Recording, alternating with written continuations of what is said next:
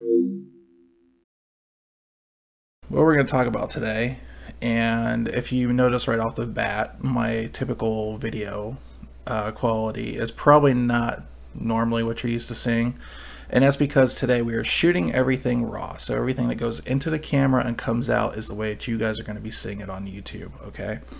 So first of all, what I'm going to talk about is, like I said, I was waiting on a tool for OBS. And what I wanted to do is originally shoot OBS, have me in the corner talking, but I found out with the capture software I have, I couldn't do things like show you guys how I set up like the camera, for instance, because I only have one C920, and that's what we're shooting off of right now.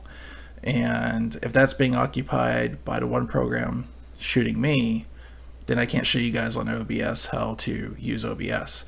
So I thought maybe if I just get a camera and kind of vlog style this whole thing and point it at the screen and show you guys everything that I'm doing in real time, that would be the best thing. And I tried that, but all the screens came out pretty bad on the current cameras I have. So recently, the family's been looking at new phones because the phones have been getting old. So this is my old phone and current phone until yesterday. This is the Sony Xperia, I think just Xperia Z, first Xperia Z actually. So this is the one they showed at CES like in 2013. It was being dunked in water. So it is a waterproof phone.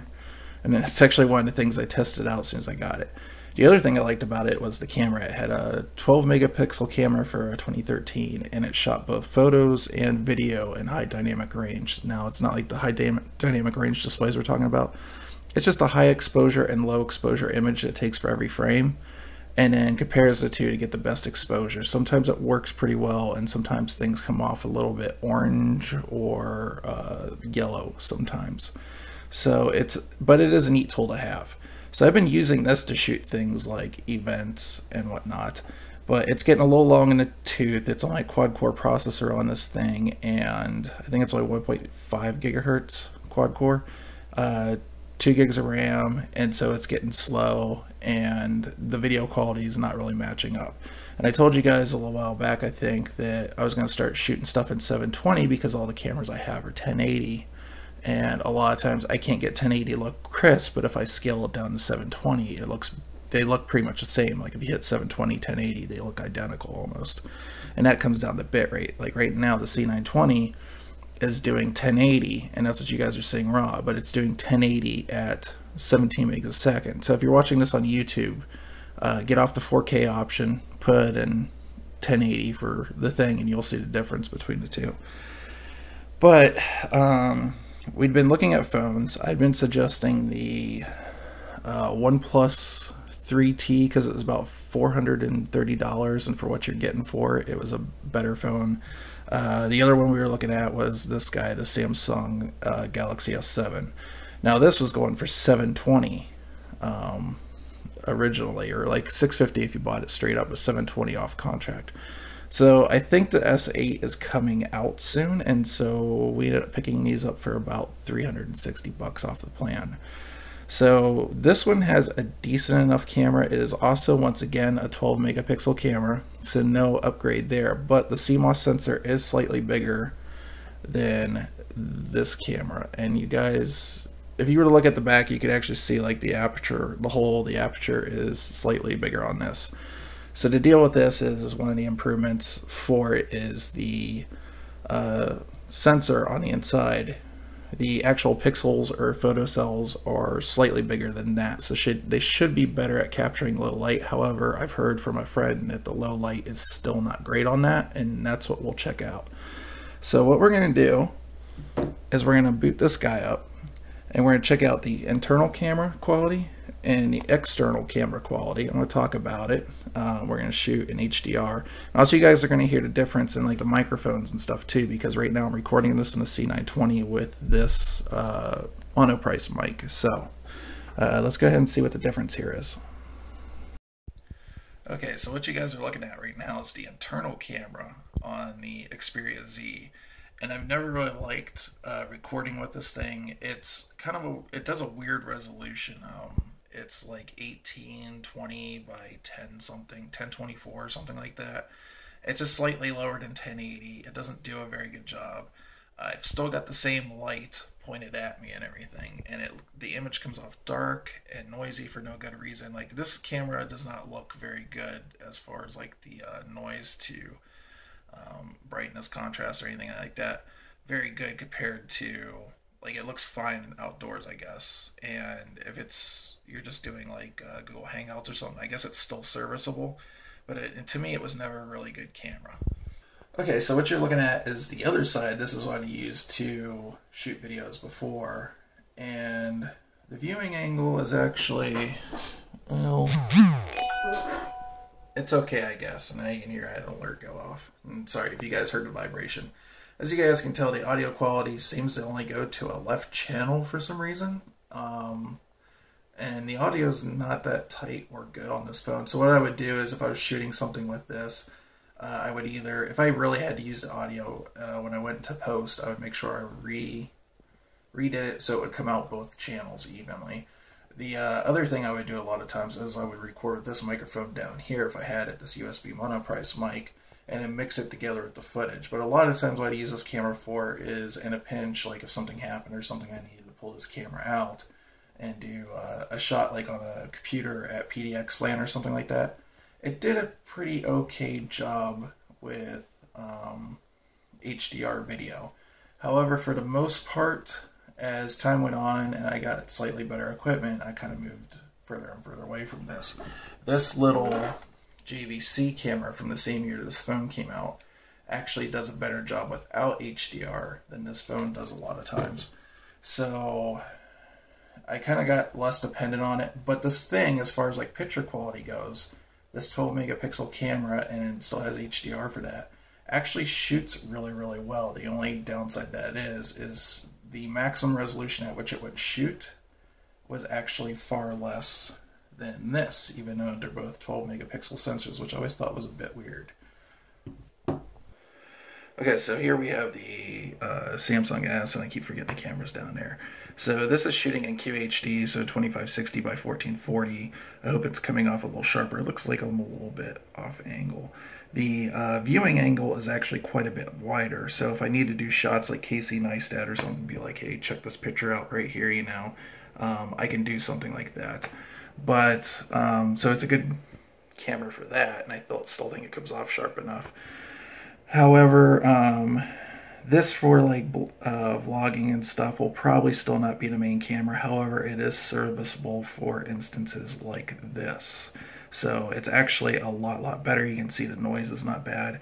And actually, compared to the C920's like light pickup, this camera tends to do pretty much on par with the C920, which I'm happy with. That's good. It means if I throw a lot of light at it, I can. And hopefully I'm not cusping the microphone pickup, but I thought when I tested it the other day, the microphone sounded pretty good. So we'll see here when I actually throw it in post. Okay, and so here's the back camera. The angle is actually not as wide as the front camera. It's a little tighter. I have to hold the camera out a little bit further to get a good vlog style image or whatnot. But this is actually shooting in 4K. So I'm not sure what the bitrate is on this. I know on the Sony here, one of the reasons I moved away from it, even when I was like sitting at the desk and whatnot, is this would shoot at the same bitrate as the C920, and the C920 actually had a better optical, like basically the light pickup on it was way better. So that's kind of why I shied away from this event, and the low light on this was pretty bad. But I'm also hearing the low light on this is not great. So what we're going to do is go ahead and we're going to go back through and just show the low light in every single camera real quick. Okay, so here I am back on the C920, and this is how I would normally stream. So the light is right there, and it is just basically shining up and hitting the ceiling. The reason I do this is because I'm very light sensitive, especially at night, and I get these really massive like migraines. If I have even like the overhead, I use this floor lamp instead of the overhead lamp at night because I've had even this overhead lamp. It's just such a bright light to me that I end up getting migraines and stuff. And for my monitors, what I have to do at night is turn them, so like there's like a blue filter, a blue tint, so they almost come out like a, I guess orange is what they kind of come out looking like.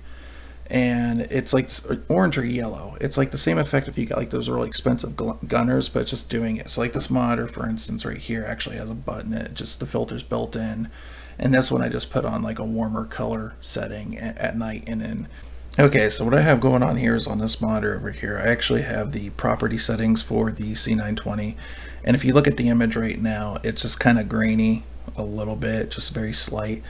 I still think the image quality is serviceable and fairly decent, but what we're going to do here is mess around with the exposure, and if you guys can't tell, the frame rate is a little bit laggy, even at 30 frames.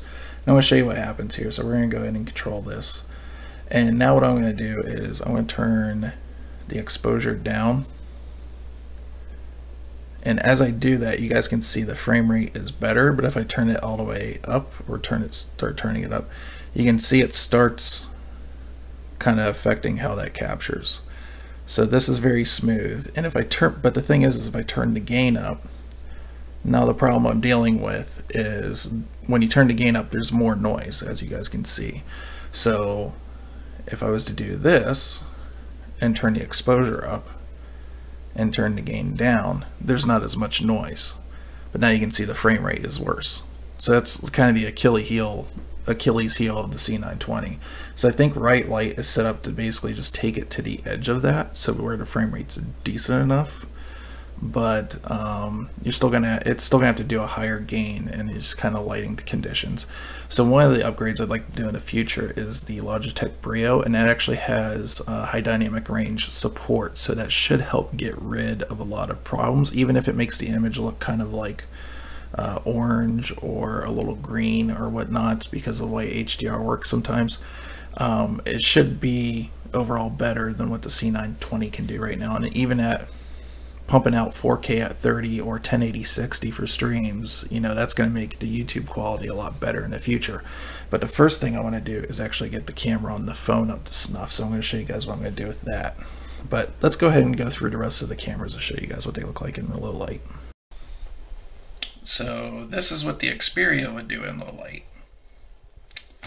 Yeah, it's really grainy, isn't it? Yeah, it's kind of a mess. So this is the Xperia back camera. HDR is on. It does a little bit better, but it is an older camera, so you guys can still see a bit of noise and stuff in the image. Some of the gain's off a little bit, but quite a bit better than the front camera in my opinion. Okay, so this is the front camera on the Samsung. The low light is pretty much on par with the C920. Matter of fact, I think the frame rate's better. I'm actually looking at OBS right now, and I can see that the frame rate's better. So it just doesn't have the same problem with low light that the C920 does at a certain point of exposure, and it kind of makes me wonder. So I never did get a clear answer whether this phone actually shoots in HDR or not, or what's going on. Okay, and so here's the back of the S7 shooting in 4K, and as you can see, the low light's pretty good here. Same thing, no problem with the exposure or anything like that. And once again, not sure if this is shooting in HDR, but I think it is. But even if it's not, it's still doing a better job than the Sony camera did. So, you know, it is what it is. So what's the next step for all this? So the next step is I'm going to start putting donation goals, because as much as I'd like to have a DSLR, they're like $700, and I saw a video the other day that really changed my mind about the direction I want to go in camera equipment. So first two things I needed was a tripod and a camera mount. They're already taken care of. I had Disturbed Medic gave $25 the other night for a different goal, and I just went ahead and put it towards this. So I went to Monoprice. I ordered a little flexible tripod, almost like a GorillaPod, but it's their version, and a little cell phone holder to clamp on the cell phone onto that. So we'll see how that goes. I don't know, I have kind of reservations about that, but I think it'll be okay. But the other thing, Samsung actually makes a cover for the phone that they call the lens cover, and that's about $60. It would normally be more, but I think because the S7 is being phased out, it's on sale right now, and I don't want to run into a situation where it's harder to get it down the road because it's harder to find. So it comes with two lenses. It comes with basically a wide angle lens, which will make this a lot easier. It means I can hold it closer to my face without taking up the whole screen. And if I'm at an event or something vlogging, when I hold it out, you guys can see like everything around me and whatnot. So that would help out a lot. The other lens is a telephoto lens, and that will screw on, and when I take like hardware shots or something like that, of like whether it's a mouse or a video card or something like that, if I want to get the detail and get really close into that, the telephoto lens is going to really help pull in the detail on the image, and it'll even help in like macro mode and stuff like that.